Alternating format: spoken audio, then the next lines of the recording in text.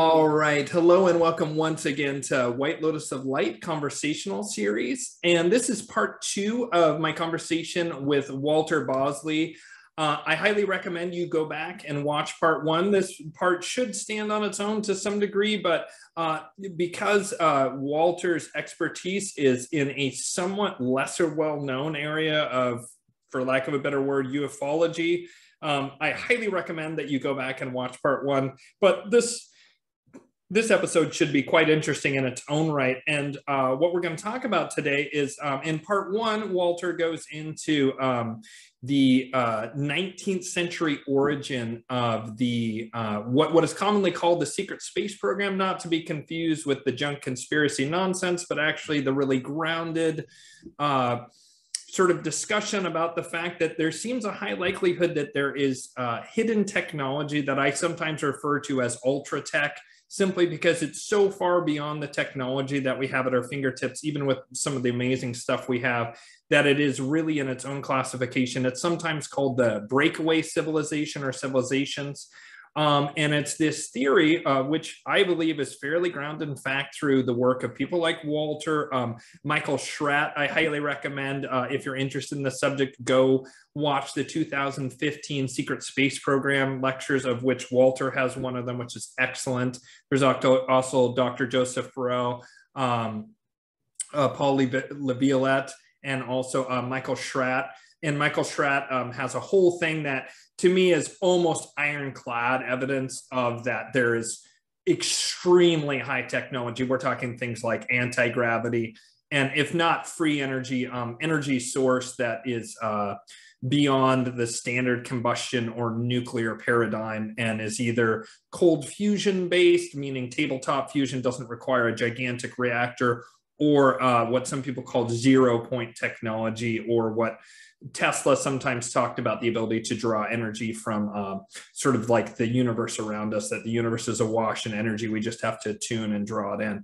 And so this theory of the breakaway civilization says that at this point in time, much of what people see in the sky when they have a legitimate, meaning it's not drug induced, although perhaps that can help you perceive it. It's not someone having some kind of psychological issue, but it's a grounded report about objects in the sky, UFOs. I won't use that damn UAP term. I don't like that at all. When you see an unidentified flying object do something like, I've seen this myself. I saw a glowing orb in the sky move across the sky east to west, and then suddenly go vertical at a 90-degree turn and accelerate. And according to any technology we have, not even a helicopter should be able to do that kind of sharp turn.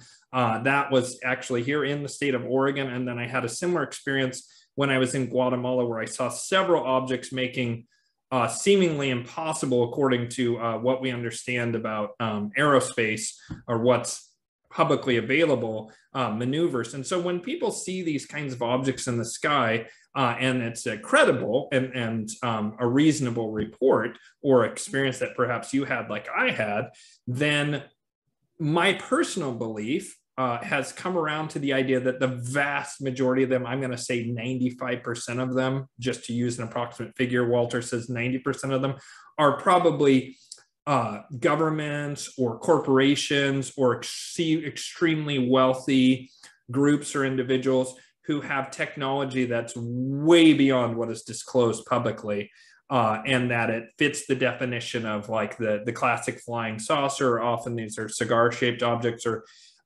triangular craft is another very commonly seen one.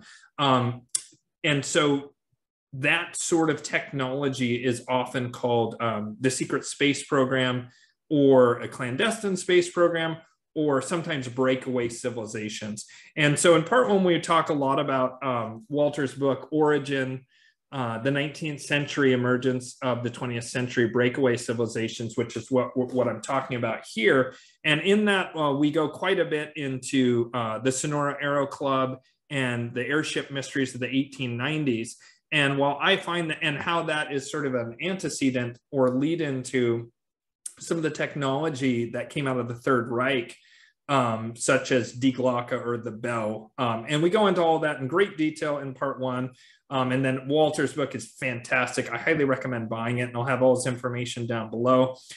In part two, we're going to talk about what to me is almost an even more interesting thread, which is Walter has been able to trace this phenomenon of the Sonora Era Club, it's a hypothesis, of course. This is all based on, we just have fragments of information, but a hypothesis as to where the ideas or perhaps even schematics might have been involved that allowed this American, German, or Prussian, more accurately, milieu of the Sonora Aero Club, where they may have gotten their ideas from.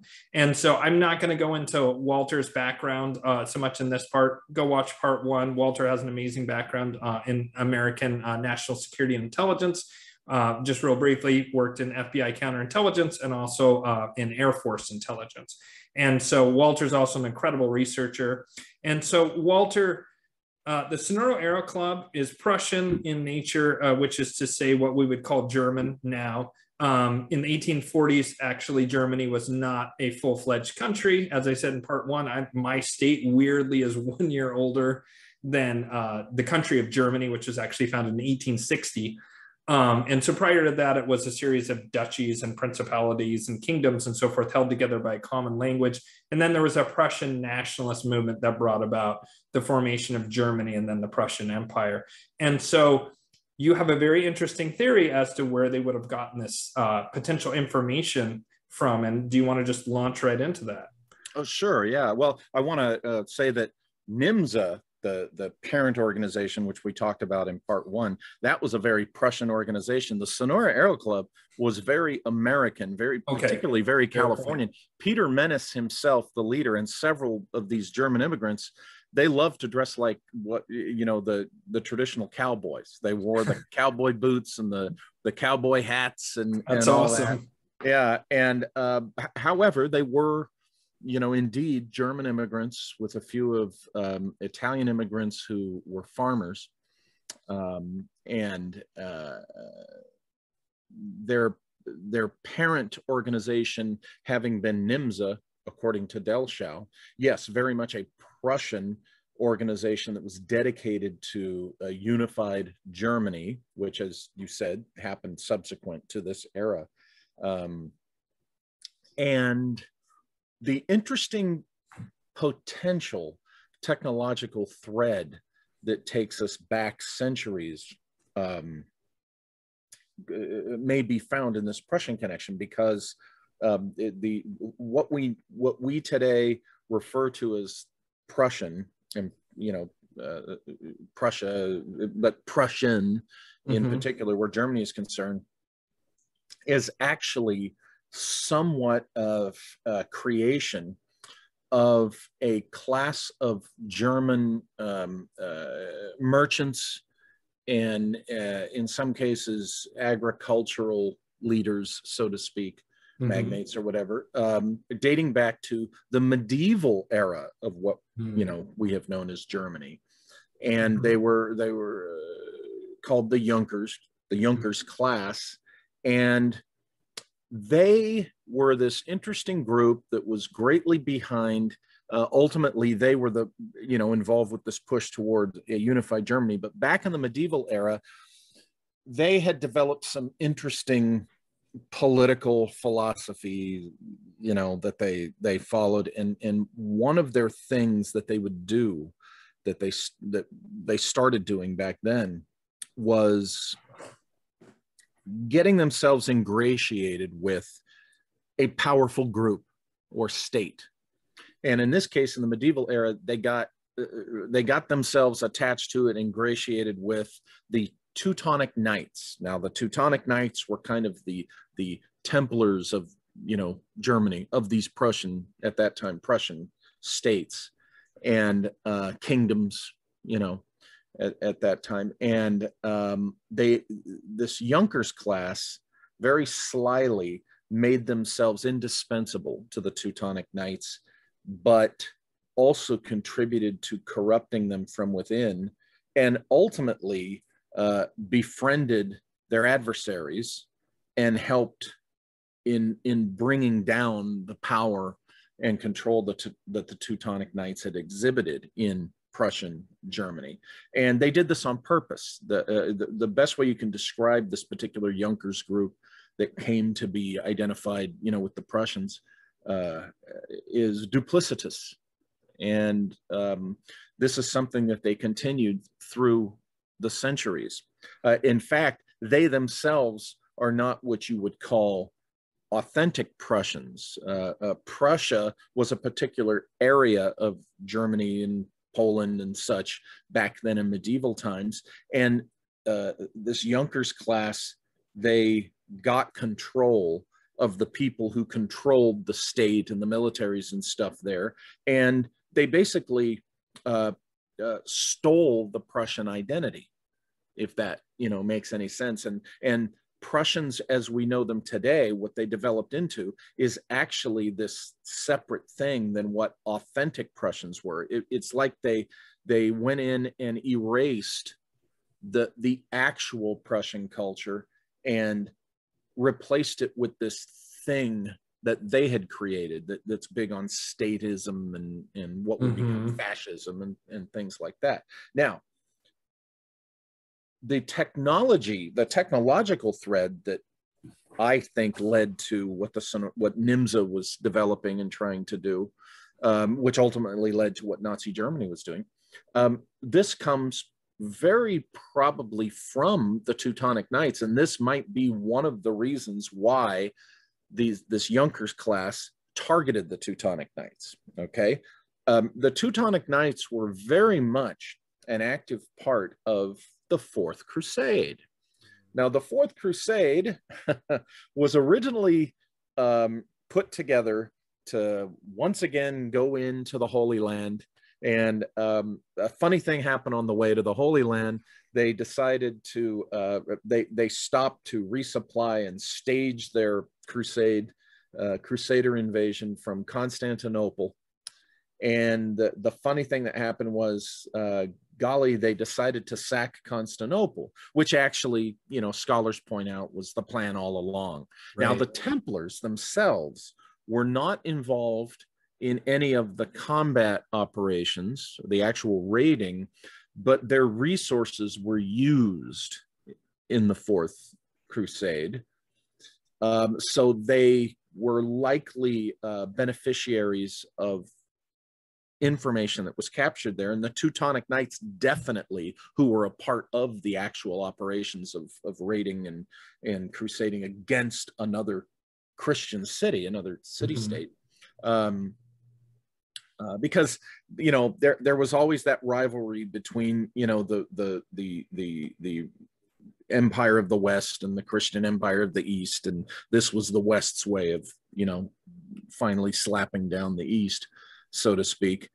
And the Teutonic Knights were definitely part of the actual assault. And interestingly, one of the targets of the Fourth Crusade assaults was the I'm trying to remember the actual name. It was Constantinople's National Archive, so to speak. I think it was the Grand Archive or something like that. And it is believed to have been a repository of some of the same information, if not the same exact documents that had survived the sacking of the Library of Alexandria.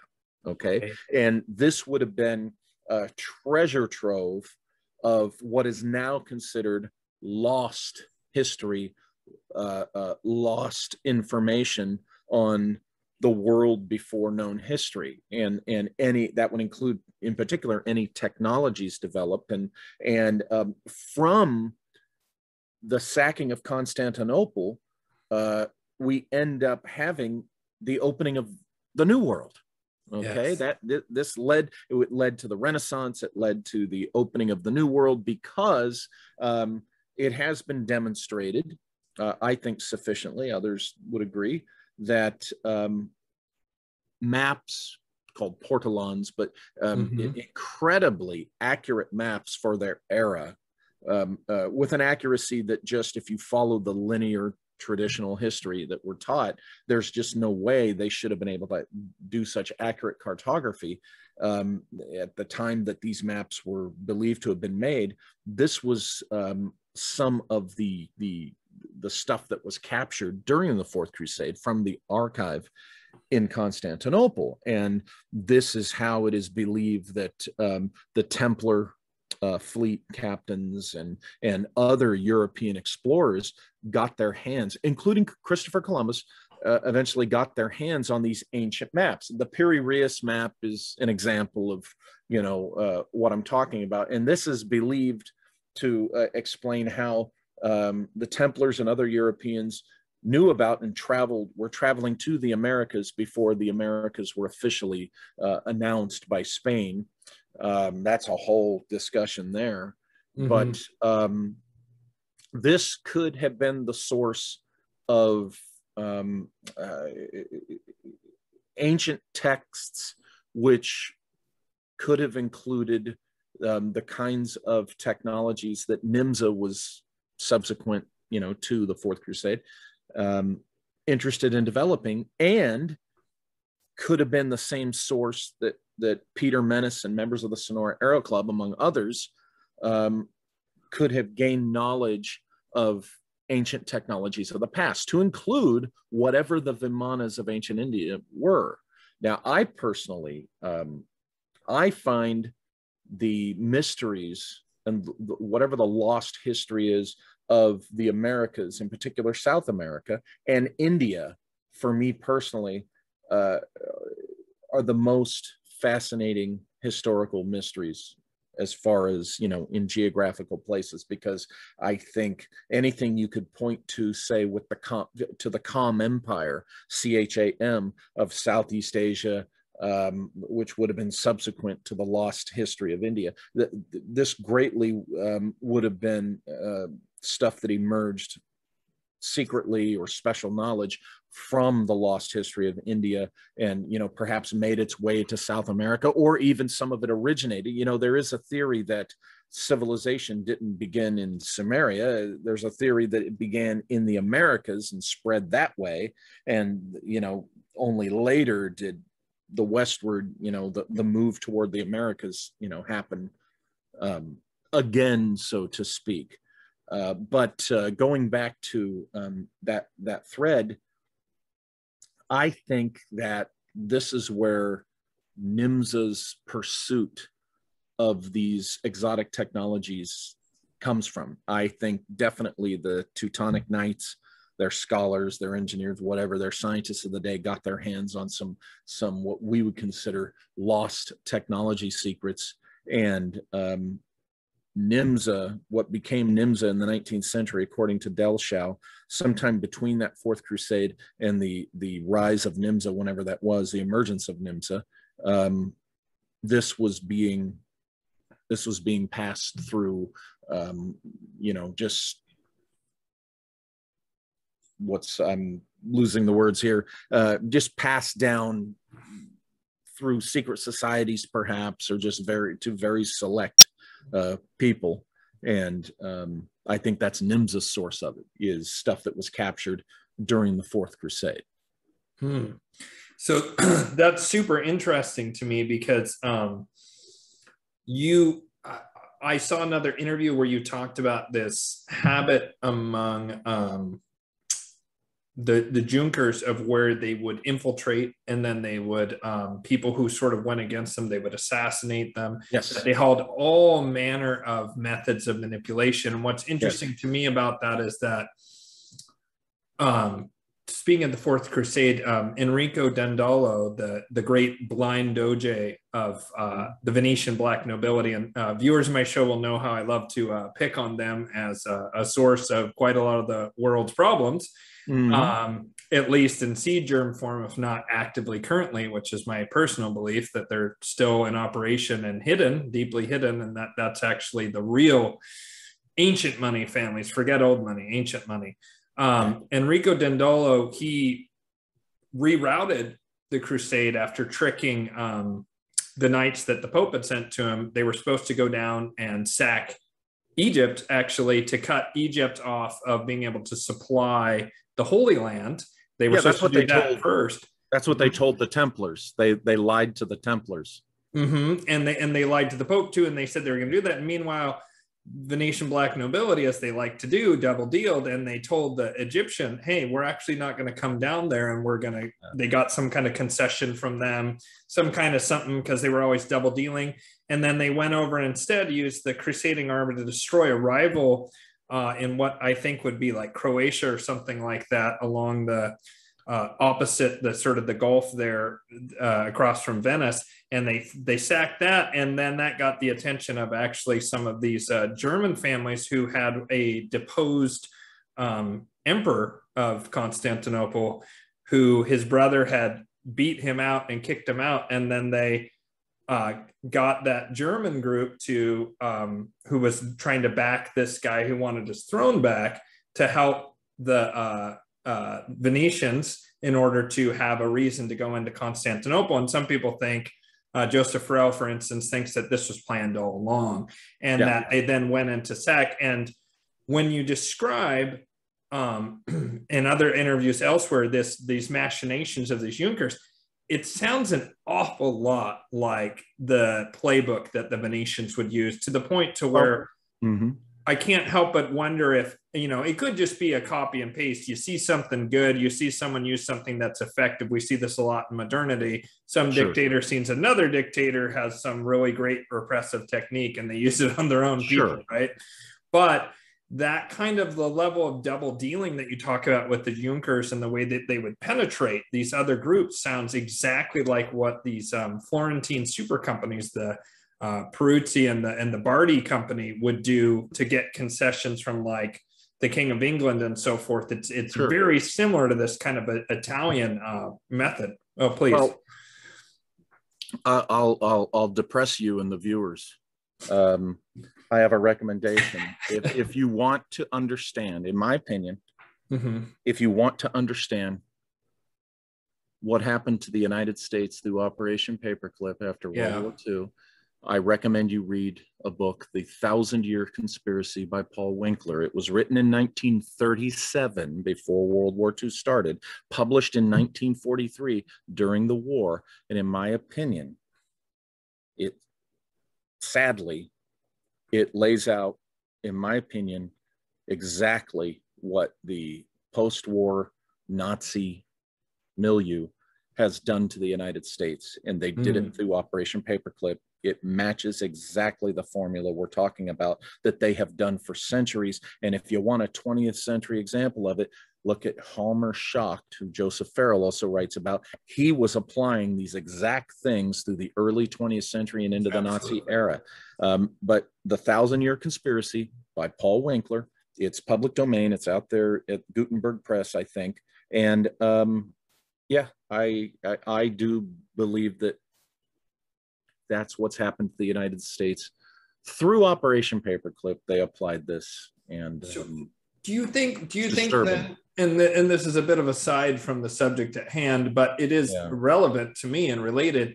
Do you think then that this German branch is independent and or a rival of these Italian oligarchies? Because there are competing factions, the Genoans, the Florentines, and then the Venetians seem to be the most nasty of all of them.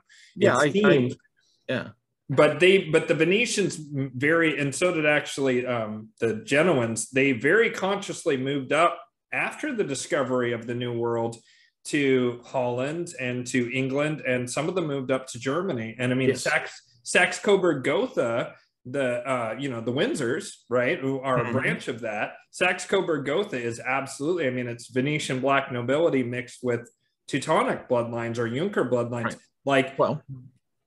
Go ahead. The Junker class, the ones doing this, their sons and daughters intermarried among the sons and daughters of the Teutonic Knights. And so what you described is exactly what they did. And it's a perfect example. And sure, I have no doubt, that what you're saying, of course, there's a there's ties, with these genuine, of course, it fits the history, and it's exactly the kind of thing they would do. Now, particularly when you read Winkler and you learn the history of what the Junker group was doing, it sounds like it was it could be they just as easily ingratiated themselves with the Genoan and the Florentine, families, and are doing their Prussian Junkers thing.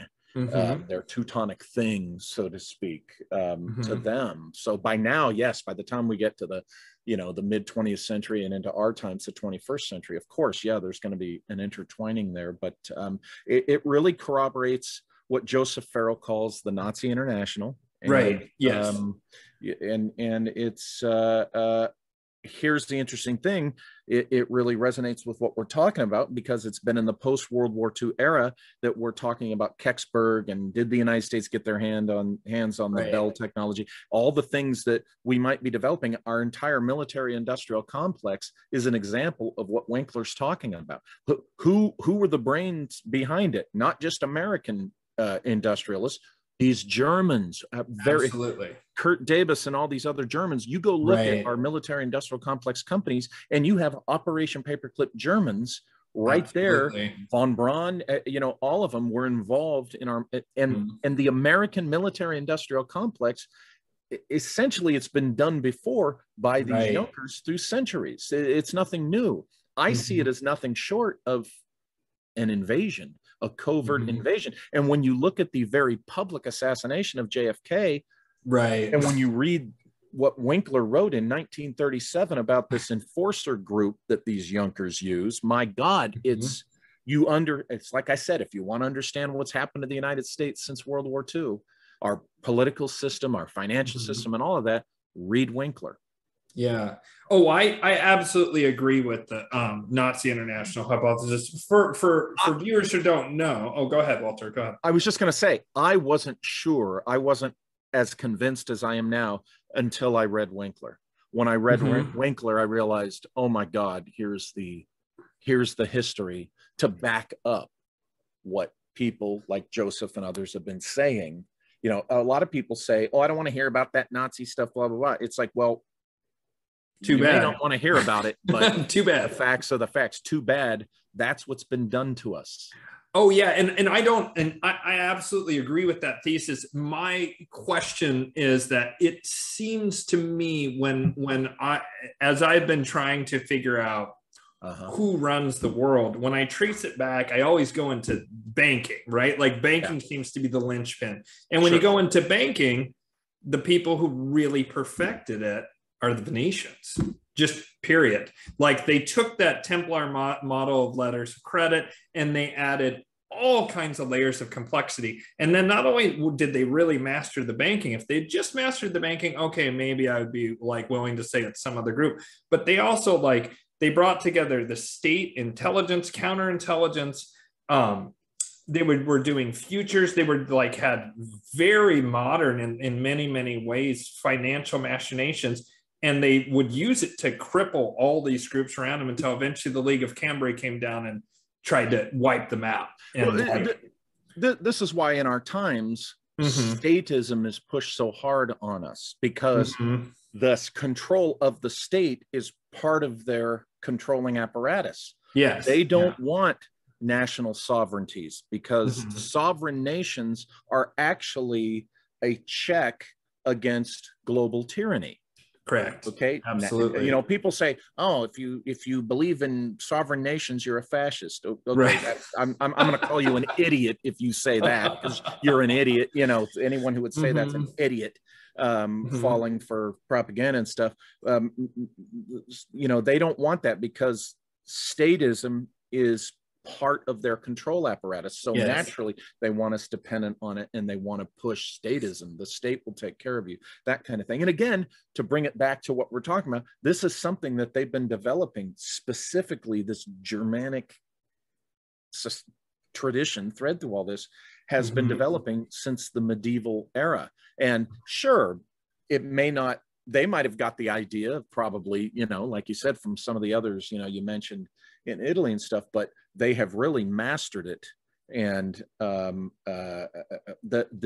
access, and it speaks to what happens when the access to knowing these historical secrets, you get your, you have that access, you have your hands on that, because the pursuit of developing that, along the way you're developing all sorts of not just technical technologies, but social technologies, yes, psychological technologies, yeah, and on and so forth.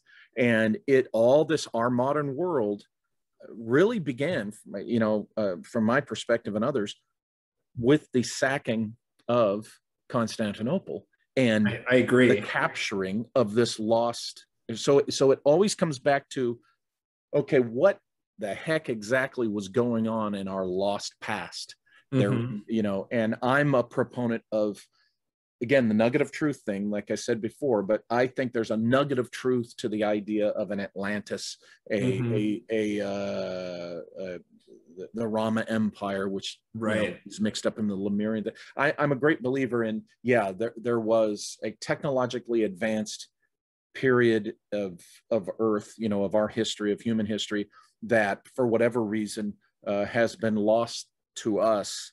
And for centuries now, some of us, they've been aware of it to some extent, and they've been trying to capture the information and reconstruct that, right? I'm not the first guy to say this. Right. And that is where we find the origins of these groups we're talking about, in particular, the airship groups and whatever Peter Menace learned. It all goes back, in my opinion, to what was captured at Constantinople, and before that, what would have been captured in Alexandria. Yes, absolutely. So I'm going to throw you a curveball here, Walter. What is your opinion, given we're talking about like anciently sourced flying machines? I think would be the best umbrella term for these conversations we've been having. What do you think about Blavatsky? She talks about that she brought back from the East stuff, and one of the things she talks about is like airships firebombing cities as being sourced from ancient texts. I know she's a hyper controversial figure, and I know you're much more grounded and brass tacks than I am. I'm a little more open to this sort of thing. I can't help but see that there's a little bit of a parallel. I mean, she was writing that stuff in the 1890s, and she talks about how there are, legends among her supposed source in the East, which I have no idea whether that existed. That I'm dubious about. But some of the information that comes from that woman seems pretty solid to me. Not all of it. Some of it seems junky, but there's nuggets in there that are interesting. And one of the most interesting to me is she talks about ancient wars where flying machines were used to firebomb cities. Okay, well, I have no doubt that because of the nature of her interests and her pursuits throughout her adult life, that she very likely, got access to some texts that we would consider legitimate. The idea of what she said about these wars, this was readily available in, the Mahabharata, which has been around for centuries. So that's true. The problem I have with Blavatsky is there's so much going against her credibility that I think any credibility that's attributed to her is greatly exaggerated. But that doesn't mean that you won't find bits of valid information in her stuff. But, I'm going to use kind of a cynical flavored comment. I don't intend it to be that heavily cynical, but this is what con men do. They take great pieces of the truth, or they mix their BS with just enough real things, legitimate, sounding things, or things that they can cite and point to make the rest of their BS convincing.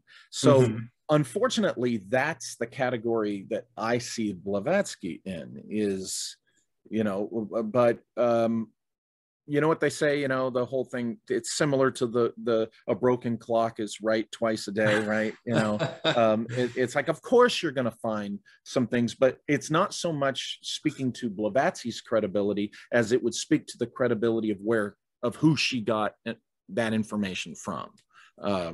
So I certainly don't revere her or her work. Right. But you know, I recognize that she very likely, because of her pursuits, could certainly have been exposed to legitimate information. So anything, in my opinion, anything legitimate that you can point to in Blavatsky isn't because of her. It's because of legitimate sources that she's, you know, repeating. And that's more or less my opinion as well. I'm not quite as harsh on her. I'm somewhere between Daniel Liz's opinion of her. He seems to hold her in high regard, and your opinion of her. I kind of, I have a mixed view, but I tend to agree that I guess the important and relevant bit is she brought forward some good information. Yes. Whether or not it was part of a long con, whether or not it was legitimate, doesn't matter to me as much as that there's decent information there. And that's true about the Mahabharata. Her depiction seems slightly different than the way it's described in the Mahabharata. She might have been drawing upon the fact that they had like hot air balloons and stuff by the time that she was alive. So she might have been taking the Mahabharata stories and kind of reconstituting them in a new form in order to make it a better sell that it sounds like a mix of modernity and some ancient kind of thing. Of course. Yeah.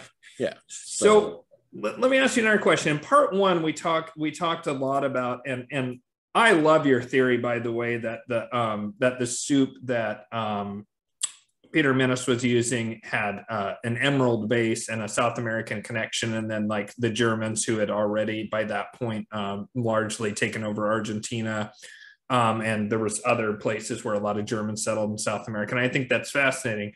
However, the whole Mercury thing comes up quite a lot, and I can't help but think of like Cinnabar, right, which is Mercury before it's kind of broken apart, is red in color. Yes. And also, have you heard about the Mercury pools that have been found beneath like the Mayan pyramids, and especially the Chinese first emperor? Like that's wild to me. Like, how do you find the Chinese first emperor, right? Because he was smart enough to get rid of any history prior to him, right? And makes it year zero in China, even though China's clearly vastly older than the first emperor. But I think he's the Yellow Emperor, isn't that what he was called, right? The first, I can't remember. Anyways, yeah, something like that. Yeah. The first emperor of China, like for a long time, was almost legendary or mythical, like may have not existed. Well, they found his tomb finally in the past, I don't know, 70 years, something like that. And some of the stuff's pretty famous, like the terracotta warriors and stuff have been brought out. But what's less well known is there's apparently this giant pool or even river, I've heard, which I don't understand that, because that implies that there's some kind of circulation system or naturally occurring moving Mercury, which doesn't make any sense to me. It seems like it's got to be artificial. But this fact that Mercury is revered with these high-ranking people like across the planet from each other, because they found similar stuff under, I want to say, under the structures in Teotihuacan, like the Temple of the Moon or the Pyramid of the Moon, or one of the pyramids. And look how similar, you could say nearly identical, the construction style of Teotihuacan, what we're talking about, Teotihuacan, and those the giant pyramid in China. Yeah. So not only do you have the Mercury pool connection, you've got the pyramid style that is very much the same. And you know, I throw Cahokia in there. You know, I don't think it's, you know, I know some people get all whatever about it. Oh, it's a slight to Native Americans. No, it's not. But I think a lost civilization is who actually built that giant pyramid at Cahokia, and any cultures we can point to of record that were there, they, you know, much like the Aztecs, found this giant pyramid and kind of moved into the property, just like at Teotihuacan. Teotihuacan is the Aztec name for that. They don't know anything about who, the Aztecs didn't know anything about who built that mysterious city down there in Teotihuacan. They just moved in and took it over. So, and like you say, prior to the first known Chinese emperor, these things existed. And, you know, they found those mummies that are like, what, 7 feet tall, that they say are Caucasians, even with red hair, that for a long time, China didn't want anyone to know was there. They found them in China too. Oh, I thought you were talking about now in the, like the mound builders. like the Missouri Well, Mound the mound builders too, Cahokia. but yeah, in Chinese territory, they have found, the report is that they have found these, tall red-haired Caucasians. And, for the longest time, of course, there's no way China has wanted anyone to know that there's somebody that, is not Chinese, having been there first. That's fascinating. It's just like here, we pretty much now figure, yeah, the Vikings came here, but there's some evidence that some people say, the Egyptians made it to the east coast of South America. There's the Cham Empire, which was all over the Pacific, and California could have been an outpost of the Cham Empire. And there were a Chinese explorer. There was at least a Chinese explorer prior to 1492 who likely reached the shores of North America. I mean, so I'm a great believer in the diffusion. People were building boats and they were crossing those seas. And, absolutely, this denial of that it's all politically motivated. I agree. It's interesting. I've even heard that there's reports of that there were I forget what the word is, but something to show like the depth of a river, like channel markers, I think they're called, that were Egyptian, that they found in the Mississippi, and they just pulled all those puppies up. There's reports, reasonably credible reports. Timothy Hogan, who I mentioned before, said that it's walled off now, but he went to where it is where there's supposedly Egyptian ruins even outside the Grand Canyon, something that's Egyptian-esque. Yeah, I addressed this, both the Louisiana Territory and that alleged reported Egyptian lost city in the Grand Canyon in my Secret Missions for the Esoteric Napoleon, Volume 1.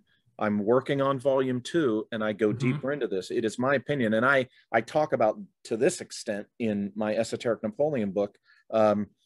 There's something very much funny that was going on with history in the Louisiana Territory. What I didn't know until I dove into the research on the first book was that 2 years before Napoleon sold the Louisiana Territory to the United States, in initially a private deal that he made with Thomas Jefferson. A lot of people don't know that Thomas Jefferson made the Louisiana Purchase under executive order, and Congress was pissed off at him. They said, the president doesn't have the authority to buy, to make these purchases.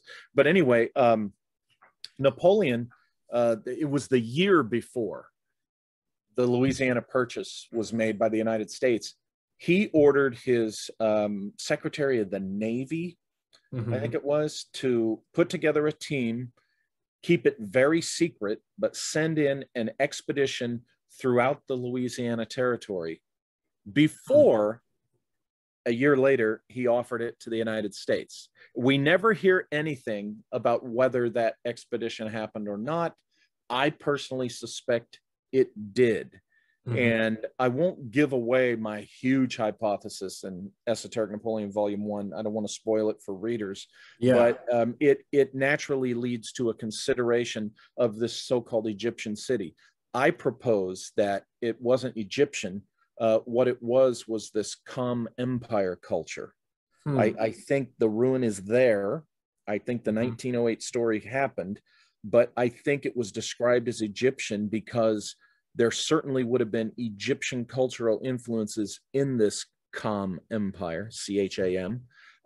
And for lack of understanding of the Cham Empire at that time, I think the witnesses talked about in this 1908 article about this city in the Grand Canyon, I think to their eye, remember, if you read the article, it doesn't flat out say, oh, it's definitely Egyptian. It kind of says, well, it's kind of Egyptian. It looks Egyptian. Well, I think what they just didn't understand about the Cham Empire back then in 1908, the way we do today. So I think that's what they found was evidence of the arrival of Cham Empire explorers reaching the shores of North America, what we call California today, and going far enough inland that they reached the Grand Canyon. And whether it's a tomb or it was an outpost or whatever, that's what I propose in my Esoteric Napoleon book. And that's the end of a thread that I am pulling for volume 2. So what we're talking about right now about these very things, I am following up on in the Esoteric Napoleon volume 2, which I hope to come out with by next year. And so I always try and have my shows be very conversational. So I'm actually quite pleased that we've gotten extra weird and down some bizarre rabbit holes here that seem completely unrelated to the airships to the viewer. Yeah. But to me, all this stuff weaves together actually, because it's clear to me that there was at least one, if not multiple, and I'm talking about fairly recent, meaning in the past 15,000 years, civilizations. I mean, one thing that viewers who are maybe watching this and haven't watched a bunch of my other stuff, and I see this often, is that they found that jawbone in Morocco that's, I think it's 325 or 350,000 years old. That is a modern Homo sapiens sapiens, to where it's us. And it's interesting they found it in Morocco and not in the East Africa, where, like, for the longest time, you know, Lucy and all they were sure that, like, the earliest Homo sapiens sapiens, modern humans, came out of that. Now they're finding really crazy stuff, like in Asia and also even in Europe, that is like showing that perhaps even modern humans may have originated in Asia or Europe. Like, it's no longer out of Africa is becoming up for debate based on some of this, but nonetheless, guaranteed one that's consensus upon, agreed in science, archaeological anthropology. I forget exactly what you would call it. I guess anthropology for when they find these fossils. Regardless, the minimum age of humanity is 350,000 years. Now, it's also a fossil. Now, fossils are extremely rare for animals that aren't sea creatures. Sea creatures would die and sink to the mud at the bottom and whatever. But land animals are extremely rare because they generally have to get stuck in mud or tar or something like that, and get stuck and die. And that's rare for even animals that we think are stupid, you know, like whatever kind of stupid animals fell into mud and got stuck. Even in that case, it's quite rare. But consider humans are a very social animal. And if one of us got stuck in a mud pit, more than likely the other humans in the group would try and get them out. So a human fossil almost presupposes a human that went off by itself and fell into mud, right? Or something that would create a fossil. And so I would propose that, as far as we know, we're the smartest thing that's walked on this planet, and that the odds of us falling in and fossilizing is extremely low, even compared to other animals. And so therefore, that means that the absolute bare minimum age of humanity is 350,000 years old for modern Homo sapiens sapiens. Now, the modern or whatever mainstream history has us believe that we only stopped being hunter-gatherers and banging rocks together, and there's nothing wrong with that because it's the best template for survival, but that we only stumbled upon civilization in the past, 12,000 years. I mean, we have Göbekli Tepe or whatever, but maybe even 9,000 years, I think they try and say, for modern agriculture. I mean, it's ludicrous. That's less than 0.3%, 0.03% of that 350,000 year block, which is, by the way, the youngest. And we just have increased over my lifetime alone. I want to say when I was a kid, it was 80,000 years old, we thought, for modern humans. But because of these finds of fossils, it's been pushed back to 350,000 years. Yeah. As Graham Hancock likes to say, stuff keeps getting older. So the odds that we just stumbled upon civilization in the last 0.03% is virtually nil, in my opinion. Our civilization, our current civilization, the level of our technology and stuff, it's a rediscovery of civilization that we have built, something like it before. And the one, there might have been one before that had fallen and was rebuilt and then fallen and rebuilt. I agree. It seems to be a cycle, and that brings to mind the very interesting stuff that's talked about in I think it might be is it the Vipers of Venice, or is it Babylon's Banksters, I think, talking about these cycles of the sun and civilization. And I mean, there you're talk about the word esoteric. You're really getting into an exotic discussion there on why our civilization, why we have these cycles, you know, why we don't just as we develop keep going. You know, most people, it's like, oh, human beings are awful. I'm not by the way, I am not a misanthrope. I cannot stand misanthropy. I think it's lazy. Oh, we're unworthy humans. We're awful. We're you know, knock it off. We're amazing. Are we perfect? No, but it's Malthusian, and it's a downward punching thing from the elites that actually traces back to Rentes or whatever is like, at least that I know of, as far back as it goes, a Venetian who said myth of carrying capacity and all this stuff. I mean, I do think that obviously, like, it's a finite planet. At some point we do it. I don't think we're doing a great job managing things, but the very people who are pushing this meme of there's too many of us are the ones who are doing all the freaking damage. And it doesn't need to be done that way. Technology doesn't have to be destructive and run counter to nature. It just doesn't. It just so happens that that's profitable and it's easy. And it's something that sort of developed out of a certain milieu of thinking that just didn't consider any of those things. There's no reason why we can't have extremely high technology and repair environmental damage in a reasonable way that isn't centralized, top-down Davos Great Reset garbage. If we have the minds and the capability to develop advanced technologies, certainly we can develop an advanced technology that's not as materially destructive. Right. Yeah.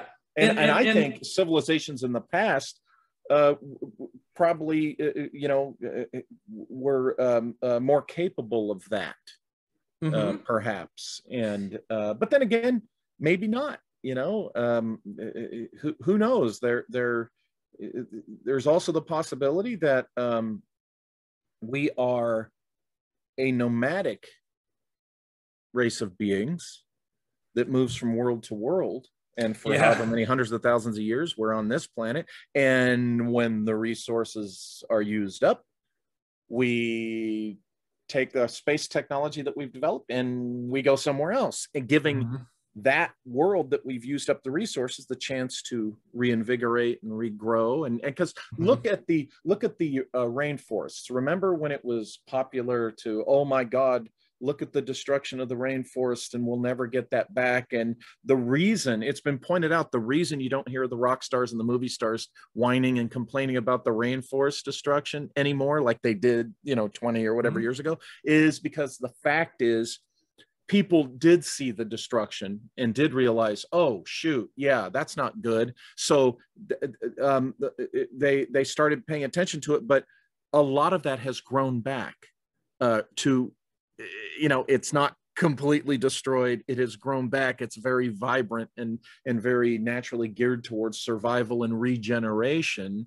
So it might not have been, it suggests that it's not as dire as it's presented to us. We unfortunately are living in a time when they use chicken littleism. They want to keep us in a constant state of fear and panic. They want to keep us in a constant state of misanthropic self-loathing. And that's another way to control the masses. Yeah, I agree completely. And I think that, another thing is, like, they've shown in movies, especially like when you make movies, a lot of times people who are super restricted are able to be actually much more inventive and creative when they have restrictions of budget and so forth than people when they have almost unlimited budgets. It ends up being crap because they're just like, throw money at it, throw money at it, throw money at it. And they get kind of lazy. And so all I was going to say, and I'll just wrap this real quick, is just that if we restricted ourselves to a more harmonious technology that worked with the earth, and we also put some effort into regeneration. When I was a kid, do you remember, Walter, back when the blue whales almost got wiped out? Yes. And same thing with the bald eagles. I remember when I was a little boy, there was bald eagles nesting, and all these cars stopped along the Columbia River, and grown adults were crying and hugging each other because bald eagles were so rare. Yeah. And that they were so ecstatic to see it. And all we had to do we didn't have to have some crazy extensive breeding program. We didn't have to do anything. We just banned DDT, and the eagles just came roaring back. And with the blue whales, we just had an international moratorium. Stop killing the frickin' blue whales for a minute. And they came back way better than the most optimistic projections. And we just have to take our foot off the accelerator of death, and then it comes back. All we have to do is stop, step back, take a, you know, kind of readjust what we're doing. And yeah, the regenerative nature of nature is amazing. It is truly because it's, you know, it's wiring, it's engineering, whatever you want to call it, is geared for survival, life. It's life, you know, is going to win out. You know, if you let it, you have to be completely, you know, completely 100% insane with destructive appetites to really crush life. You know, and this is why the, you know, our atomic weapon era really scared the hell out of us, you know, the way it did, because, you know, in our known history, the only mention of anything that destructive is going back to the Mahabharata, you know, which, oh, gee, that's all myth. And then we realize, oh, shoot, maybe it wasn't myth. And then what else wasn't myth in those writings? And, you know, there's some folks that, you know, in Western civilization, they want to write off Eastern civilization, you know, and don't get me wrong. I'm very much a product of Western civilization. I like Western civilization. I do not like the demonization of it, but it doesn't mean you throw the baby out with the bathwater. I think there's secrets to this planet in our history with these exotic technologies and mysteries that we're going to find in the East that are screaming at us, but we can't do this. Well, we're Western civilization, so that has no value. We must ignore it. Well, that's foolish. You know, that's again, don't throw the baby out with the bathwater. I completely agree. And you know, it's interesting. Earlier you mentioned like that cycle of the sun cycle, and that's I think it's Robert Schoch talks about vitrification on stone, some of the ancient stone. There's evidence that there was some kind of like way beyond X class solar flare that comes out of the sun periodically. And there's also the stick man on stone thing. I don't know if you've seen that, where like this stick man appears all over the world in petroglyphs, and it looks exactly like a plasma interaction with a magnetic field. So you know what I'm talking about. So I'm open to that theory. The other one that is interesting and appealing to me is Randall Carlson's theory about that periodically, as we move around the edge of, you know, because we're way out on the spiral arm of the Milky Way. We're way on the edge of it, which might be a good thing, actually, if there are extraterrestrials, which I believe there must be within our galaxy. It might be good that we're way out here. But as we move around the galaxy and what is called the astrological great year, that periodically we move through streams of interstellar debris, and that then it rains down like comets, or it disturbs the still theoretical, unproven Oort cloud, this cloud of icy bodies that's way at the edge of our solar system.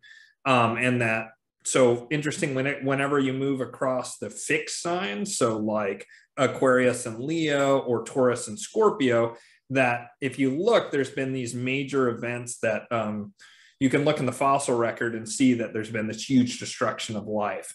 And that's fascinating for a variety of reasons, especially when you consider Graham Hancock's hypothesis of the Younger Dryas cometary impact.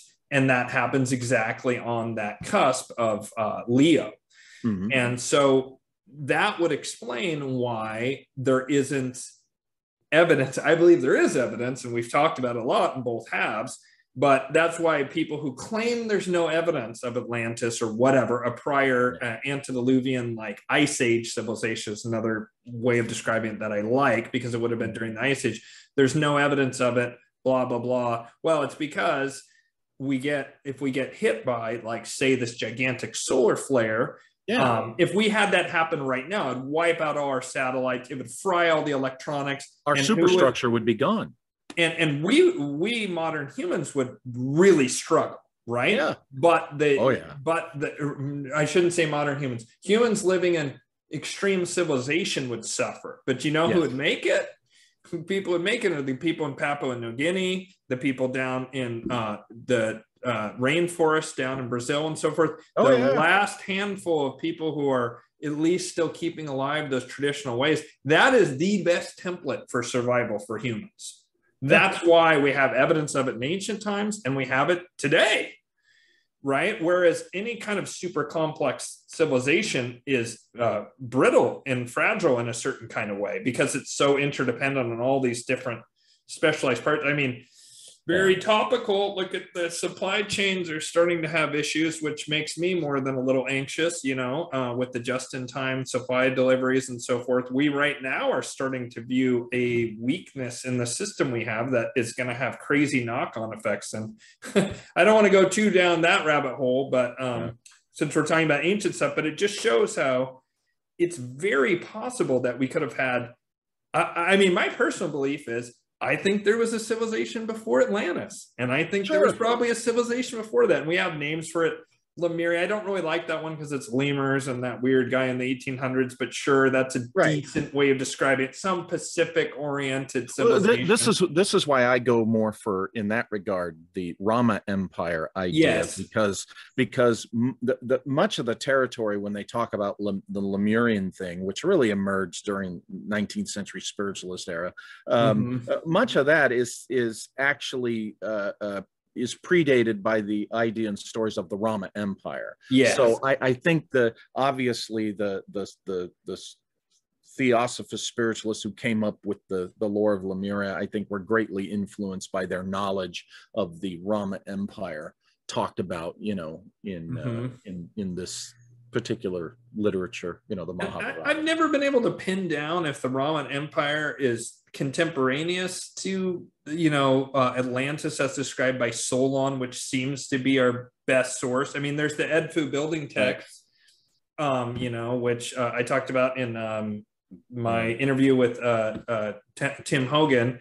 He went there and viewed those Edfu building texts. And for viewers who don't know, at the Temple of Edfu, they talk about how there was a island to the west and it sank, and then the gods came over, and it's like clearly discussing pre-dynastic Egypt, and that they brought with them technology and how to build buildings and writing and all this kind of stuff. And like Thoth is talked about, and Hermeticism and stuff comes from that. And across the Atlantic, you have the Mayans have almost the exact same story, except the Atzlan sank in the east, and then there was refugees that came to the west. Nugget of truth we're talking about here. And it starts to, you know, it to me, this most recent civilization seems, I don't want to say indisputable, that's just too strong, but it seems really likely to me, just for a whole host of reasons. Because the other thing is that if you look at, for example, pre-dynastic Egypt and early Egypt, it's at a very high level, and then it descends. It gets worse. It doesn't get better. Scholars have, you know, some scholars say that, you know, the classic ancient Egyptian civilization we're talking about was a legacy civilization. That another advanced civilization pretty much almost like a colony, you know, boom, put it in place, and that's why it you know, degenerates. I think it's possible that the Rama Empire predates what we call the Atlantis, you know, let's say predates the Atlantis model. Some people hypothesize that, you know, there was a war between Atlantis and the Rama Empire because they were rivals, and, you know, this is what caused the fall and all this. But there's also the possibility, again, that the Rama Empire predates the Atlantis model, and you know, that could serve the idea we were talking about, how there's civilizations, advanced civilizations have come and gone, you know? So it and again, in all of the, you know, there's all sorts of possibilities and different variations, but essentially I think there is a nugget of truth to these ideas. Absolutely. I do think that, and I think that makes more sense than this linear, you know, thing that is thrown our way, which is greatly, if I'm understanding it right, has greatly been pushed on us since what I call the bean counters of the Royal Society finally outnumbered the philosopher scientists in Yeah. 1830. And when they took over the Royal Societies in 1830, because they hated those philosopher scientists, because those guys were smarter, more comprehensively smarter and more knowledgeable than the bean counters.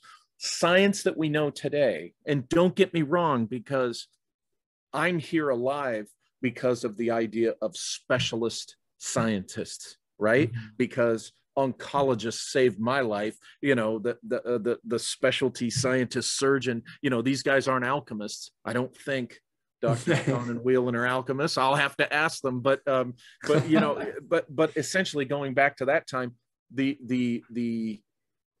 bean counters, so to speak, the specialist scientists, they hated these philosopher scientists because those guys had a comprehensive curiosity and understanding of things. So they finally outnumbered them. And how, back then, as the Royal Societies go, Western science follows. So that's how, we emerged the modern, pretty much atheistic, secular materialist world of science that we have today. You can point to that all important 1830 with the Royal Societies in England, because that's really where the change in the scientific culture. Now, yes, the upside to that is, look at what happened after that. The Industrial Revolution really accelerated, and look at our technology level in 1830 and then compare it to 1930. Boom. I mean, we went shoom, we rocketed, no pun intended. And then look at from 1930 to today.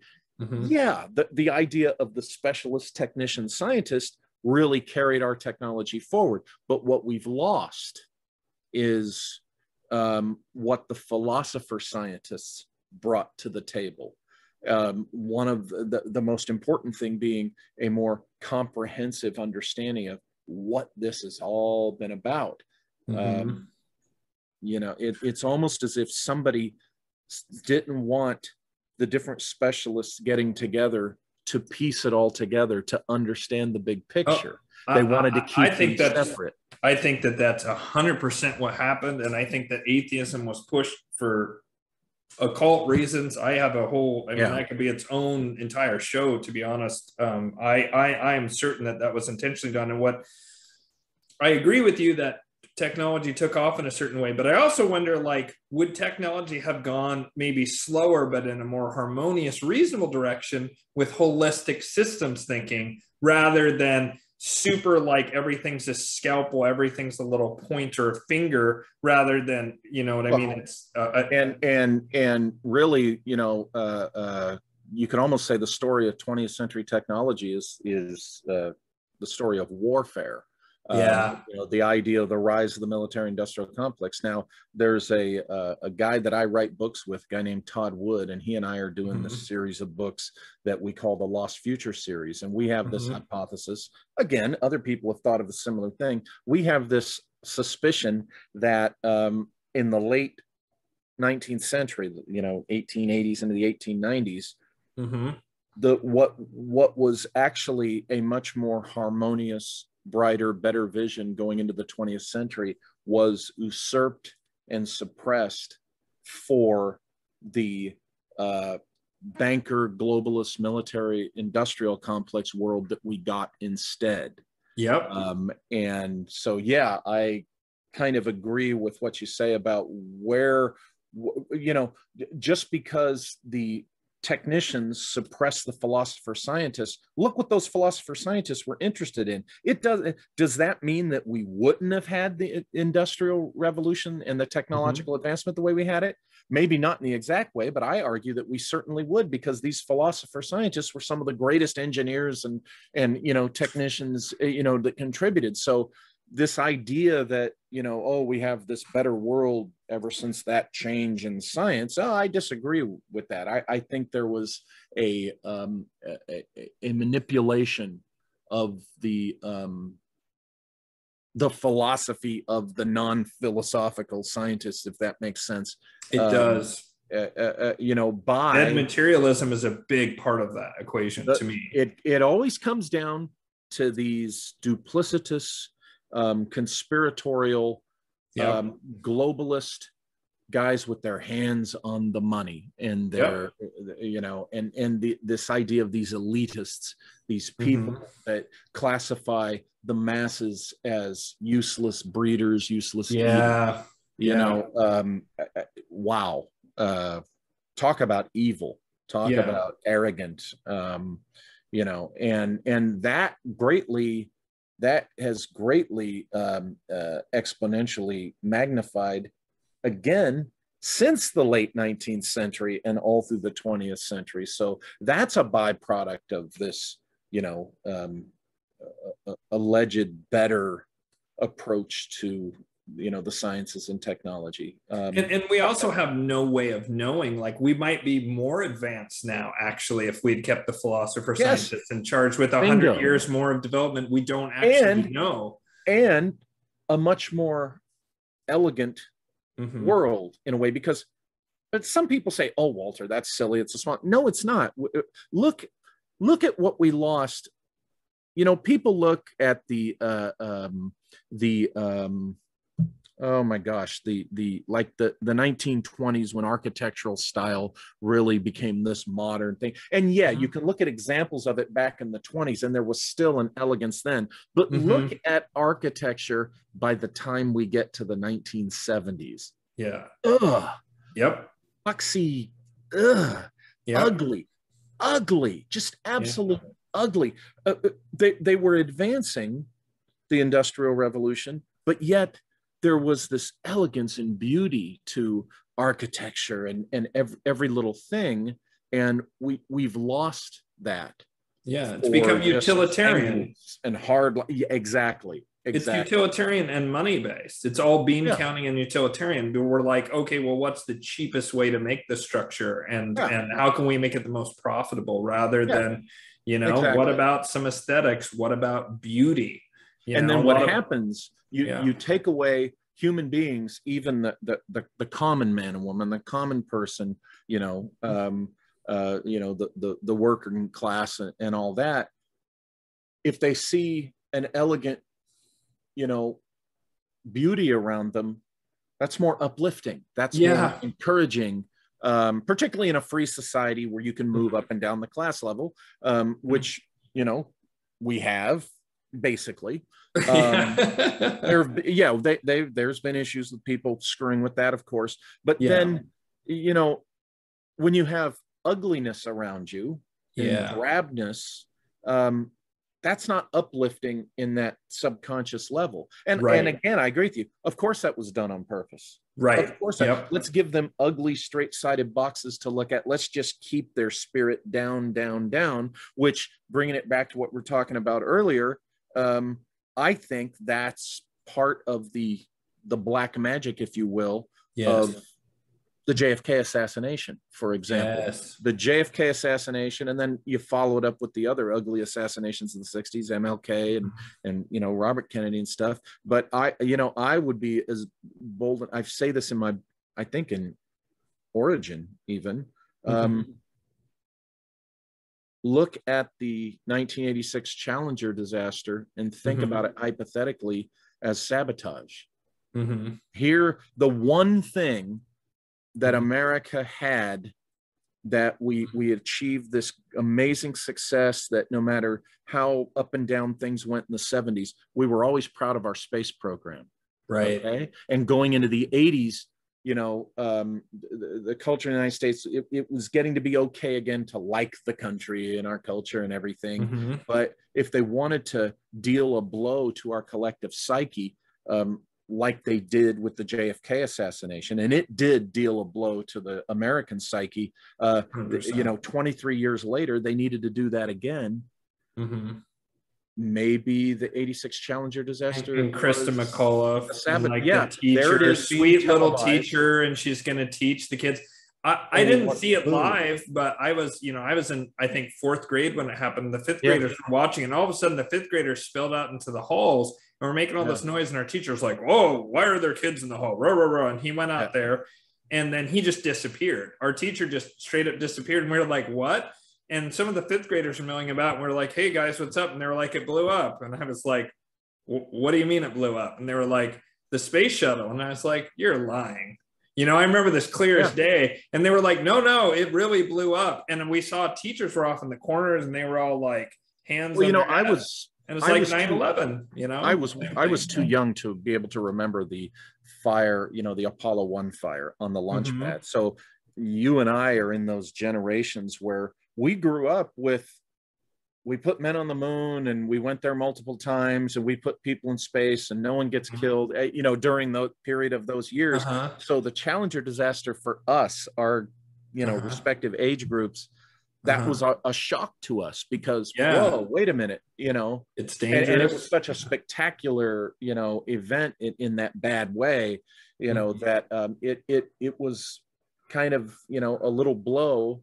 And so it derailed the space program too, like that legacy space program. And to bring it back to part one, and it was something I wanted to touch on, you know, there's this theory out there, you know, we're about to touch on a subject to where no matter what we say, we're going to lose part of the audience, and I don't care. And that is, I agree with you and Joseph Farrell that it's not that we didn't go. It's not that we did go the way they say, but instead it's that how we got there and how we got back is the big secret around the moon. And the reason I think that theory is correct is because it ties in with all this stuff about the secret space program, the clandestine space program. Sure. I just want to take a quick second, viewers.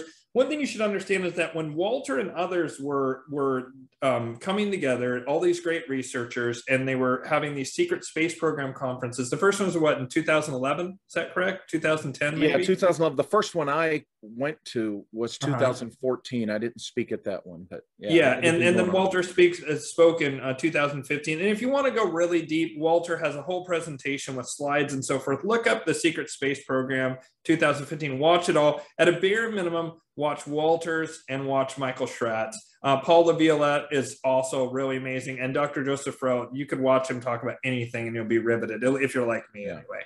So, but if you watch those, you will see that it's very grounded. And it's this thing that I said at the beginning of this episode, that I'm of the personal belief that the vast majority of what is seen in the sky is ultra tech. It's hidden technology that humans have. That I'm of the opinion, like Walter, that it's been recovered, redeveloped, and it's probably developed on its own. Is there some amount of reverse engineered extraterrestrial stuff? Sure, there might be a bit of that. I'm open to it. But I think that it's far more plausible. It's less sexy in a way, but it makes more sense that it is this human developed technology, even if it's recovered ancient. I mean, like Walter and I are saying earlier, there's probably been at least one. I feel super confident as I can about something that's speculative like this, that at least Atlantis, and whether or not that was contemporaneous with Rama, but Atlantis and the Empire of Rama both feel real to me. I feel like there's sufficient circumstantial evidence. Also, keep in mind, during the ice ages, the sea level would have been, 150, 250 feet lower. And where do humans like to live? We like to live along rivers and we like to live along ocean because it makes trade easy. There's also plentiful food sources. So like during that big tsunami in 2007, there was Indian fishermen who were fishing right on the continental shelf because all this material comes up from the deep ocean and fish like to feed there, and there's fishermen fishing there. And when the water went out for the tsunami, they saw temples over the place. And I've heard reports that the similar things were seen along the coast of China.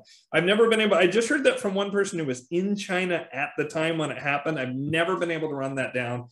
It's always difficult to find any information out of China, but that may be where a lot of the ruins are, is underwater along the continental shelf, or, Daniel Liz, who we've referenced a number of times. He likes to talk about the hot zone down in the Bermuda Triangle area, and that there could be something there, and that would mesh with some of the stuff about Atlantis and where it would have been in between, someplace between the Mayans and the Egyptians.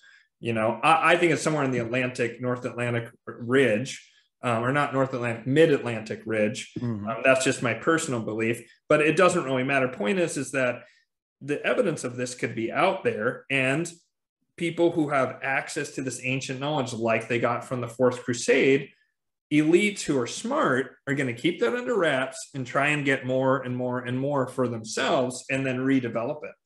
And so I am of the personal opinion that yes, we landed on the moon, but that we use some kind of advanced technology. And Walter, do you want to talk a little bit about that? Because well, people, I've done it, Joseph has done it. They point to the footage of the lunar module when it's leaving the moon. And naysayers to this speculation, naysayers to it will say, well, that's because of the reduced gravity and blah, blah, blah. But it has this weird look, not like it was pushed off with rocket power, but like it just kind of pops off. It pops off.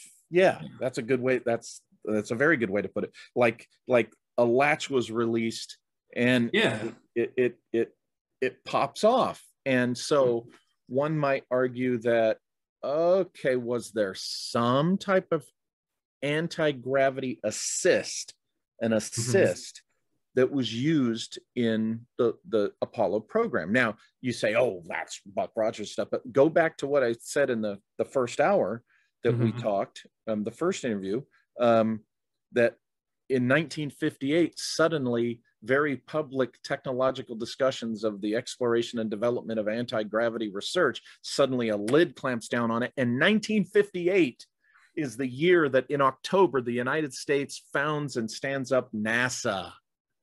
And NASA, of course, is the organization that, went to the moon, the public, I think that, there's classified stuff related to going to the moon, but that we don't have time to get into that. But the point is, it's just, is that coincidence or is that, a meaningful coincidence there?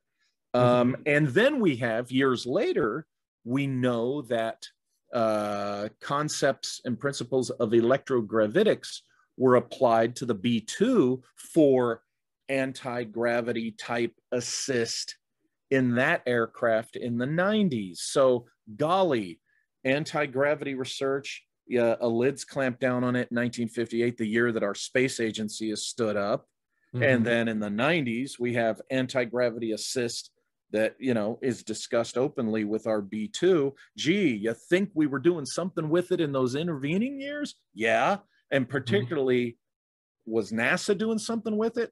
To me, that's potentially a no-brainer as far as if you're going to speculate and hypothesize. So I think there are, what they're not telling us about Apollo and the moon landings, there's a couple of aspects. It's how we got there and how we got back.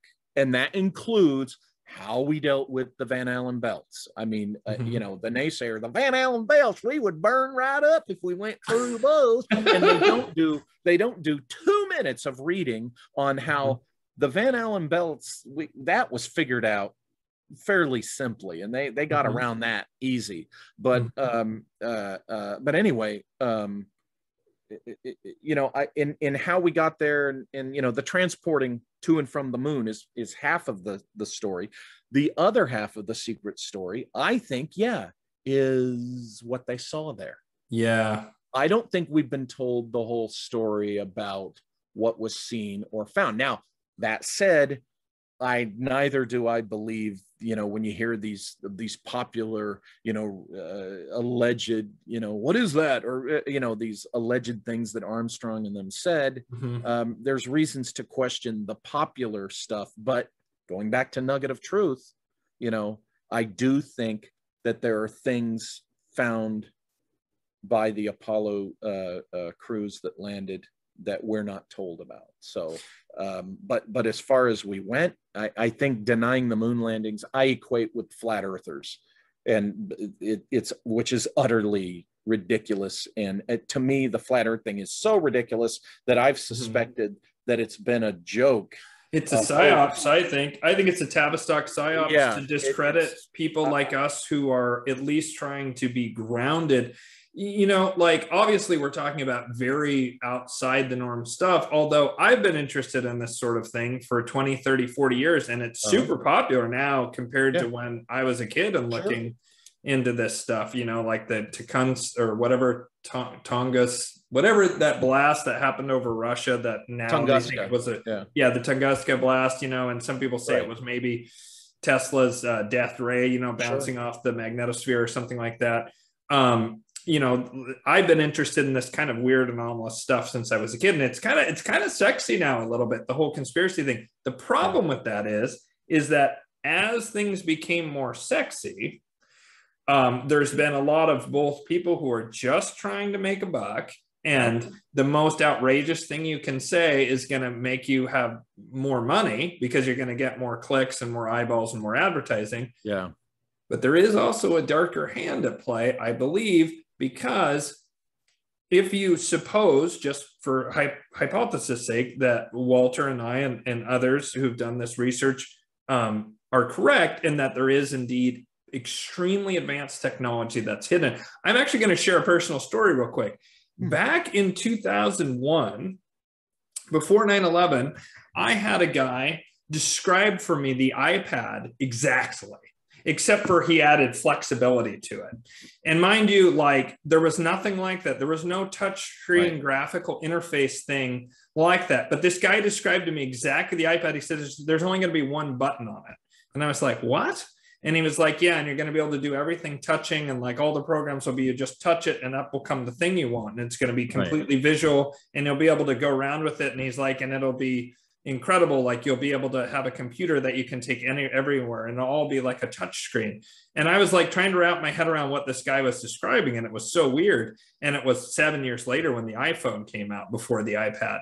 But he described it to me exactly. And he said, yeah, my friend in British intelligence in the military has told me about this thing. And I had another guy who told me about that he had seen in the 90s, basically an iPhone in the early 90s, that he was part of some special forces thing, and that he had seen an iPhone. And if it hadn't been for this other story that happened prior to me, prior to it coming out, I wouldn't have given any credence to it, because by that point the iPhone was out. But I was just having a conversation with the guy, and he said, you know, when I was in special forces in the 90s, we had basically iPhones.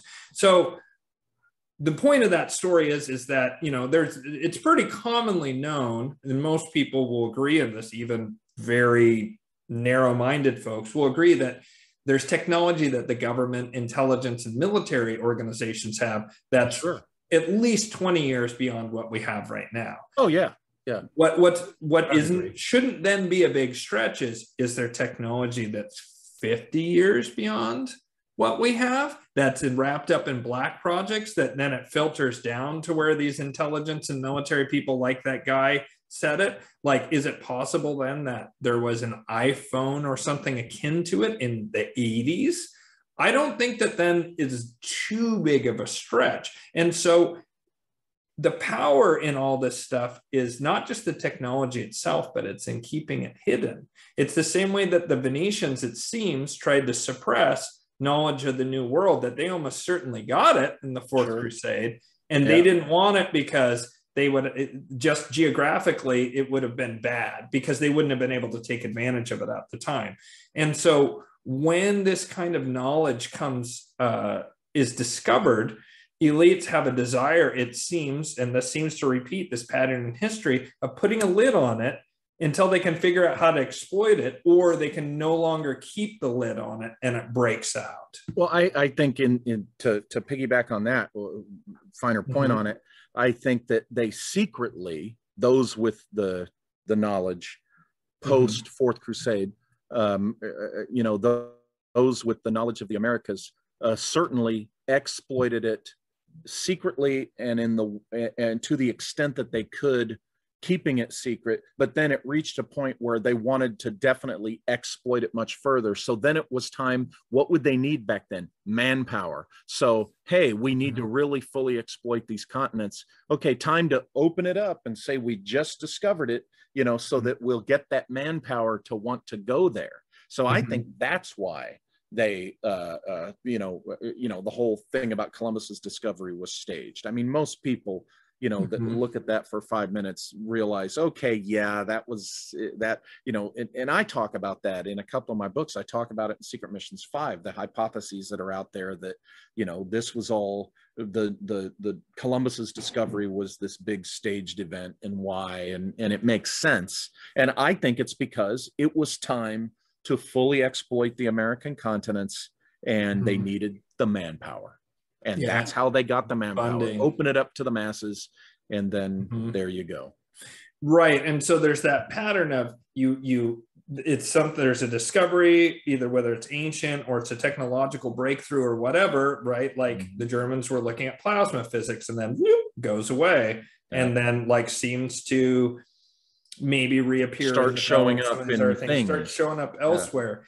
And so this pattern repeats itself enough that I don't think it's that big of a stretch. And by the way, when Walter talks about a lid being put on anti-gravity, watch that Michael Schratt, gosh, what is it called? Lecture from the Secret Space Program 2015. That guy is a genius of like having done research. Just it's all open source, but it's very obscure, very dry. His analyses are top notch, and they're logical. You look at it and you go, wow, okay, yes. I know. I don't see how anyone could watch that Michael Schratt presentation and not come away with it and go, well, we got another parallel space program. We got a breakaway civilization. There's just no doubt about it. I mean, that was literally what I came away from watching that, was that I was completely convinced. And he shows all these clippings from the 50s, hiring people for electrogravitics, hiring people for anti-gravity. Those two in particular, there was a lot of things to where they were putting it out there. And this was back when the military industrial complex hadn't reached the level of consolidation we have now too. I think is part of it. So there was a lot of little smaller little companies that were hiring people, and they were trying to find talent. Yeah. And so they were putting ads out in different like scientific publications and so forth, because they were looking for that guy in his garage who was a genius, who had maybe stumbled upon something, and they were trying to find those people in those days, not to kill them, but to bring them actually in under the wing and start to develop these technologies. And then it just disappears, and it all of a sudden became a joke. And even if you watch some of like the popular culture of that time, it seemed inevitable that we were going to have anti-gravity stuff like the Jetsons, that sort of thing. Yeah. You know, like all the flying cars that appear to be also, they're not flying, they hover, they stop in traffic. They literally make jokes about traffic. So they're hovering in the Jetsons. They're not, it's not a propulsion based thing where they're using aerodynamics of a wing.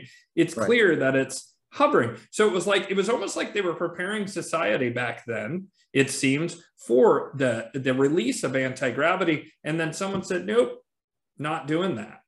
Yeah. And so, boy, this has been an amazing conversation. It's like a dream come true to get to talk to you, Walter, about all this stuff. But out of fairness to you and your time, we've gone way over here. And so I would love to have you back.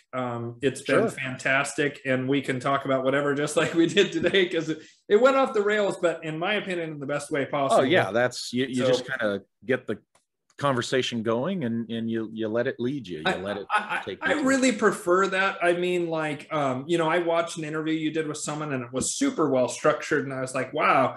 And then I was like, we started to get into it, and I was like, you know what? I just like where this is flowing, and I like the organic nature. And, is a bit like the difference that we're talking about between the specialized, super narrowed in science versus holistic. I feel like this second episode was very holistic, in that we covered a bunch of stuff that at first blush might seem unrelated, but there's a reason that Walter and I are pulling all these threads of like the Cham Empire, which I'm going to have to look into that now, or like, going from the Fourth Crusade to the Nazis to whatever. There is one more question or two more questions I want to ask Walter, but go ahead. You're raising your finger. I was just going to say, in the Cham Empire, David Childress has done a really good comprehensive book on that to give you the basics and the understanding of what the Cham Empire actually was. And it's not some frivolous,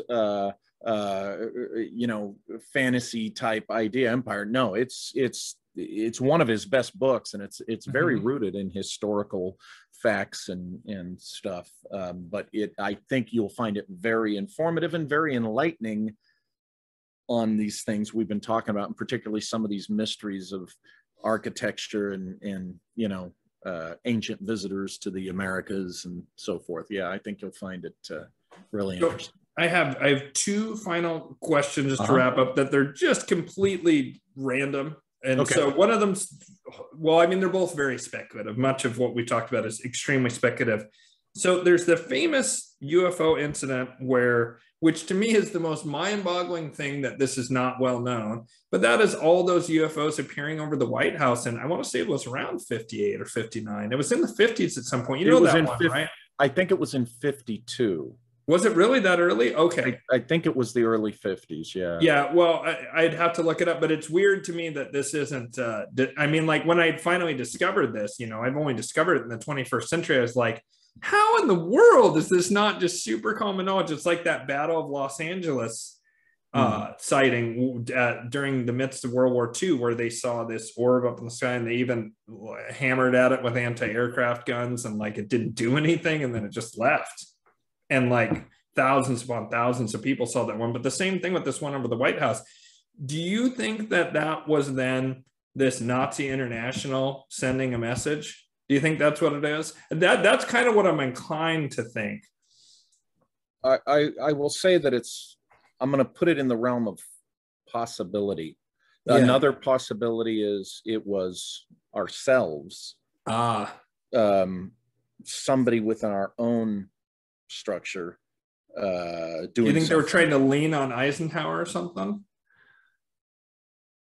Like a show of force or something like that? It's possible, because when we think of Eisenhower's little public address comment about beware of the military-industrial complex, and then he gets out of office, and the very next guy to buck that whole thing, look what happens to him. So yeah, I you know what, and I know this is, some people are going to say, that darn Bosley. But that what you're talking about, that incident I think it was over the Capitol building. I don't look to ET for the answer to that. I think there's a different.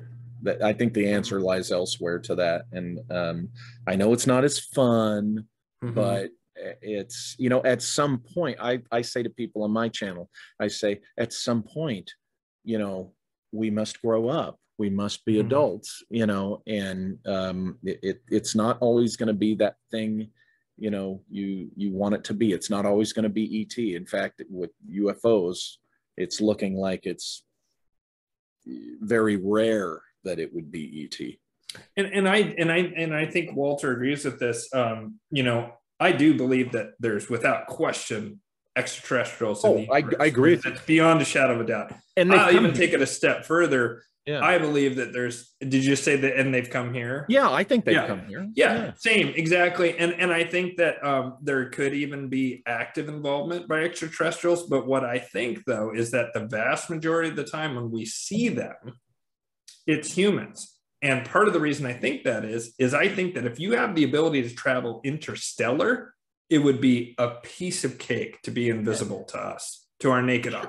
Good point. Piece of cake. Oh, and let's clarify further. We're saying, 90, I say 90%, you say 95%. We see these things, it's human. I say Earth-based human, because I think there are human beings exactly like us from other worlds. This idea that humans like us could only have originated and developed here, come on, that's naive. If we develop here, then certainly there are going to be other worlds just like Earth, and there's going to be human beings exactly like us. There's that idea of the morphogenic field, to where whenever a template bursts into creation, that then it tends to repeat itself. And there's a little bit of evidence here on Earth with crab evolution. Apparently, there's been 5 separate species that have all evolved into something that is a crab, basically. They didn't start that way. Most of them were kind of crab-ish. They were shrimp or lobster, but there was at least one species that was quite different. And over time, it evolved into one of the crab species we have now. So that shape just comes up again and again.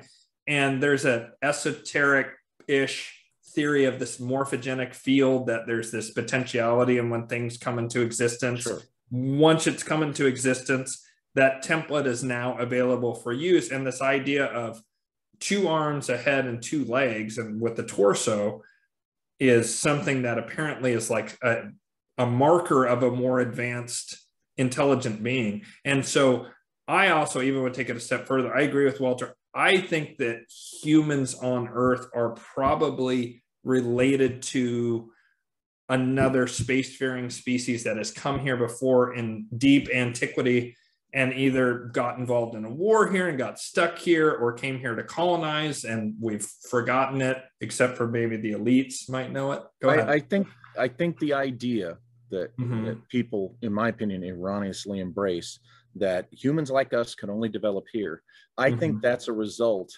of purposeful suppression. I think the idea of the grays and the aliens that are not like us is pushed by the very people who don't want us to realize that there are human extraterrestrials coming to this planet, okay? Because think about how easy they could move among us. And somebody would not want us to know that people were passing on the street in any given city or place could be from another planet. And there's that, you know, there's that, the whole Nordic species of alien during the contactee era, very, right? very similar to Nordic. Now, some European. people could argue and have that that phase of the contactee era where we heard these stories is evidence that this actually was Earth technology and they were masquerading as space people. But let's throw the ET folks a bone. What if it was extraterrestrial humans? And through the 50s, they were doing that. And when it was decided, hey, wait a minute, we kind of want to cover and suppress our presence here. So then what if they then started pushing the, oh no, extraterrestrials can only be little grays or purple beings with 3 heads. They couldn't possibly be human. You know, there's an argument to be made that, and what you were talking about with the biological argument, that very much, you know, evidence in that regard that we are a template, that there are humans all over the place. And again, the idea that they could come here and move among us would probably, some people get scared at the drop of a hat in their own shadows. And there's going to be some people who that would freak them out, you know. But you got to look at human beings from other planets. There's nothing, there's not going to be anything mystical about that. It's just like if you were one of the indigenous native peoples of this continent, when the Europeans or someone from Africa or someone from an Asian, the Asian continent came over to this continent, they're human beings. Now they dress different. They might not have the same features as you. Their boats look different or whatever, but they're still human beings that are just from another continent. I equate when we encounter humans that are from other planets, it's just going to be just a grander equivalent of that. They just happen to and it could be the way you have a mule, you have like a horse and a donkey, which are very similar. They're similar enough to breed, but then they have a sterile offspring, or a liger, right? A lion and tiger breed, and then they have a sterile offspring. It could be like that. We're that close, but not quite enough to have like a viable offspring. Or it could even be that they're like enough different that we couldn't breed with them, but they still look quite a bit like us. I think we're going to encounter humans that we can interbreed with because we are exactly the same species. That's interesting. Well, I mean, I think that that's certainly possible. I also have wondered if we're not spliced with, primates, that's something very akin to us. Sure. Spliced, that's that whole Sitchin thing. And I don't really like Sitchin, but there's also feels like there's a nugget in Sitchin's theory. And why couldn't that have been done on countless other Earth-like worlds? Right. And I mean, that's another theory of why, I'm of the opinion, and then I'll ask you one last question before we wrap up here. And thank you so much for your generosity with your time, Walter. It's been a pleasure. I'm also a bit inclined to think that something is causing the elites of this world to behave in what to me is a very sloppy manner after decades or centuries of being extremely clever and really mastering that boiling frog, slow creeping control. And they're either utterly certain, and I think in which case hubris is getting the best of them. That's a simple Occam's razor explanation, that they just are filled with hubris and they think we have all this tech, who can stop us? We're going to create this nasty global government. Or I sense, and this is more an intuitive feeling than a logical one, there's something that is causing them to act out of desperation. Mm-hmm. With a timeline. And it seems like that timeline seems to be 2030 specifically. Yeah. And there's the theory, Randall Carlson and Graham Hancock say that we're going to be bombarded by extrasolar matter, and that's, you know, like comets or asteroids or whatever. Yeah.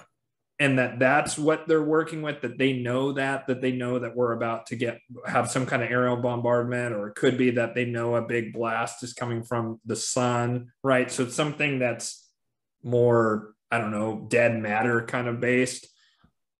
Or another theory that some people have is that whatever is like us that's out there is coming back. Yeah. And their technology will absolutely slap our technology. But also, maybe enough is known about them that their philosophy is in opposition to these elitists that we have here. And they know they're in for a butt whipping. Yeah. Mm-hmm. And it could be that they're not friendly, or it could be that they are more harmonious and they'll come here and they'll go, whoa, yeah, you're not. Mom and Dad have been gone for the weekend. It looks like you guys had a party here and the house is trashed. And you're being a-holes to your masses. We're not going to stand for that. Or very possibly too, there could be a very nasty group on its way here that scares the hell out of people that are kind of in the know. I mean, we could be facing the arrival of some type of conquest. And I know there's people that this is another discussion we'll have to have at another time, because I've talked about this. It's one of my pet peeves. The Werner von Braun, they call it the deathbed confession, but it really wasn't a deathbed confession. The misinterpretation, I believe, of what Werner von Braun said, that the alien threat was a lie. I disagree with that. I think the exploitation of an extraterrestrial threat, the elements of that exploitation to control us, is the lie. I don't think that space is peopled only with peaceful, loving civilizations, and there is no threat from space. I think that is the most childish, naive nonsense that is out there in the ufology community today. It's just absolutely childish. Well, and there could be something ugly on its way here. Well, I actually am going to push back on that just a little bit, and here's why I think that. If you look at the way we talked about 20th century, to where it's like really war-based technology and how rapidly technology develops with war. Now, if you imagine that there's other species out there, whether they look like us or not, doesn't matter, and they are very aggressive the way we are, there's a decent chance you're always rolling the dice that you're going to nuke yourselves back to the Stone Age and not get off the planet, right? And so I would actually think that a more harmonious civilization, it might take longer in time, but it would be a more certain route off the planet. Whereas a hyper-aggressive species that wants to enslave itself and fight all the time because of internecine conflict between elites would be more likely to bomb itself back to the Stone Age, or otherwise be difficult to get off the planet, because the only way you get off the planet then is if you have some kind of planetary Third Reich, or whatever, you know what I mean? Like some kind of top-down extreme control slavery. I mean, this Great Reset thing they're trying to build is pretty akin to that. And that's the way you get off the planet, but you don't get off the planet until you put the clamps down on the entirety of the planet, and then you move off it, if you're in a very aggressive species. Where if you're a more harmonious species, you're more certain to get off the planet because you're less likely to blow yourselves back to the Stone Age repeatedly. So I'm of the personal belief that actually probably there's more harmonious races and civilizations out there, and there's less aggressive ones. But I bet those aggressive ones are hyper aggressive and hyper nasty. That's just my personal belief. But you don't have to agree with me. One thing is, you know, it only takes one, you know, an aggressive one that could reach us to wreak the hyper predator. Number two, we just said earlier, we're at the edge of this particular galaxy. I mean, if you went back in time and observed how many centuries of relative peace and autonomy and not worrying about outside invaders, how many centuries of that went on here in the Americas with the native peoples before Europeans arrived and really were a-holes to them and did all this, the Spanish conquest. If from their perspective, it'd be like, oh, you know, the people across the ocean, they're probably peaceful because, gee, we haven't been conquered yet. We haven't been invaded yet, but eventually it did happen. I think we're in one of those periods where we're just in between. And just like our society has fallen into this soft post-World War II lull, I think humanity on this planet has fallen into that.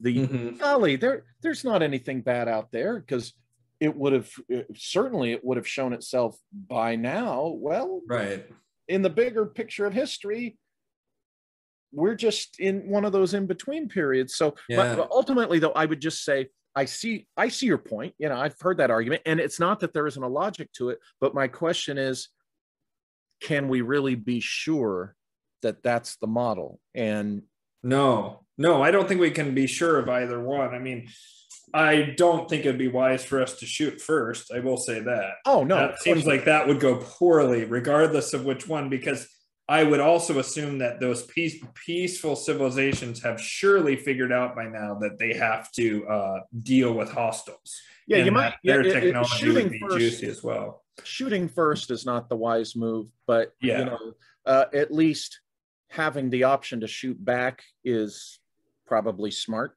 Yeah, I agree with that too. Yeah, an armed society is a polite society. You know, militarizing space is bad when you think about the concern that elitists using it against, you know, the people of this world. But other than that, I think it's a very logical and rational and good idea when you're considering protecting this world. And eventually, you know, we are going to encounter again some civilization coming from another world. Now, do we want to be technologically primitive again, where they can come in and say, we're gods, you know, and then lord it over us and you know, cast us into darkness, you know, like they've done, you know, with superstition over. It's you know, some people argue that that's the secret of what Yahweh was all about. He was just some, you know, space guy who I'm a god. So anyway, that again, a whole other discussion. We'll have to have we can definitely talk about that. Okay, so last question. A friend of mine wanted me to ask you this. It's purely speculative and it's simple. So you and I both believe there's a clandestine, I'll just use that term so we don't get confused with the trash junk conspiracy, a clandestine space program, right? Or multiple. I'm of the belief that there's at least two and probably more. How far out do you think they've gone with that? Like, do you think they've reached Mars? Do you think they've gone to the edge of the planet? Do you think they've left the solar system with this technology? I don't think so speculative. I'm just curious what you think. Me personally, I don't think it's so advanced that we've left the solar system. I think I don't think it's unreasonable to suspect that we've at least put boots on Mars once or twice. I don't think that's unreasonable, but that, in my opinion, would be the extent. That's pretty much what I got too. I think this idea of having these massive starships and Starfleet, that's just fantasy. That's ridiculous. You talking about that Gary McKinnon hack? Or well, you know what? You know, there might be more nugget of value in McKinnon.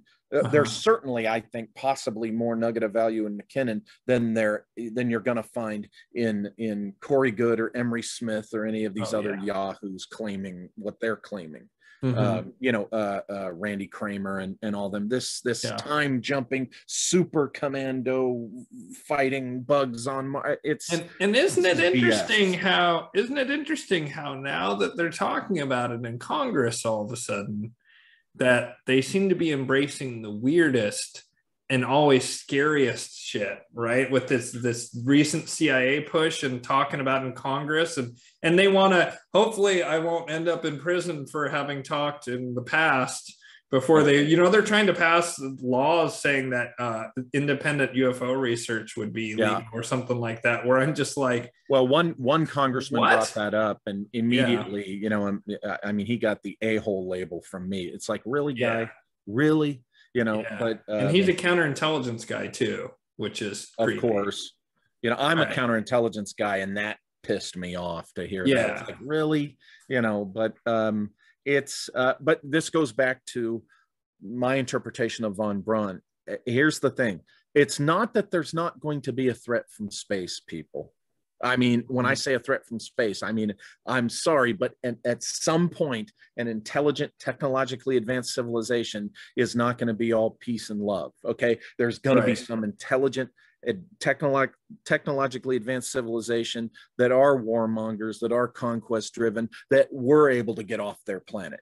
Yes, I agree that way. I'm 100% convinced that exists. Yes, we're going to face them. I think what von Braun was warning us is, our own elitists and globalists are going to use that potential threat to make us buy into all these draconian controls, much like the war on terrorism was used for that, much like the COVID situation was used in that way, something that is real, but we're going to go wildly out of control in order to get control of you.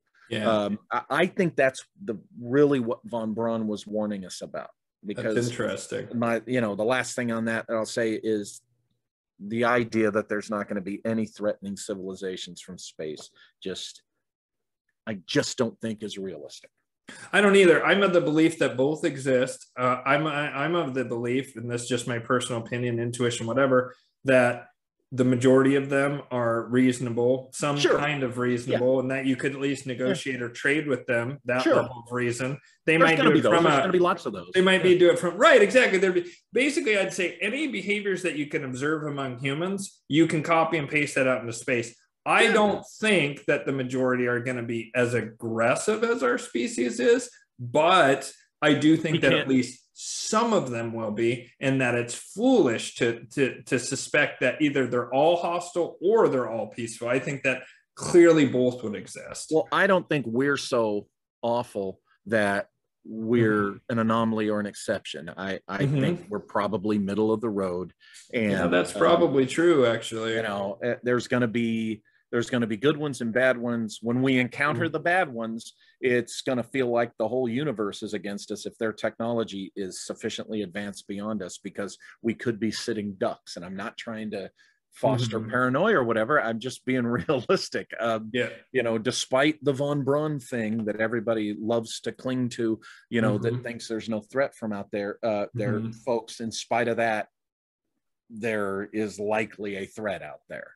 Yeah, I think being prepared and not ignoring that possibility is wise, especially given, like you say, like human history, we can see that, how different would it have been if, the peoples of the America had firearms, or at least rudimentary firearms. It would have been a very different encounter. If they had the same level of technology as the Europeans at that time, they would have been able to say, oh, hell no. You're not going to come wipe us out. No, you're not going to do this to us. Even if it was like somewhat close, but it was just the gap was. It was. Yeah, there was such a technological gap that we know what happened, and so there we go. But we got lots to talk about next time. So yes, fantastic. Well, thank you so much, Walter. And that seems like a great place to stop. And then I'll talk with you for a minute afterwards. But thank you again, viewer, for sitting through that. I hope that you found that as enjoyable and fascinating as I did. I really enjoyed the flowing conversational nature of that. So if you got this far, please like and subscribe if you enjoyed it and you'd like to see more similar content. Please go and buy some of Walter's books. I'm going to include all of his links down below. Definitely get this book. I can 100% vouch for this. His Secret Missions book, What I Do Know About Them, is awesome. And also the Empire of the Wheel is very fascinating. It delves more into the occult and this mystery of these serial murders that happened in California in the early part of the 20th century that is pretty obscure. Most people don't know about it, and it ties into some interesting secret society, mystery school kind of stuff, and very fascinating. So I highly recommend all of Walter's work. Also, check out he has his own YouTube channel, and I'm going to include all his information down below before or when this video gets uploaded. And so thank you so much, and see you next time. Bye.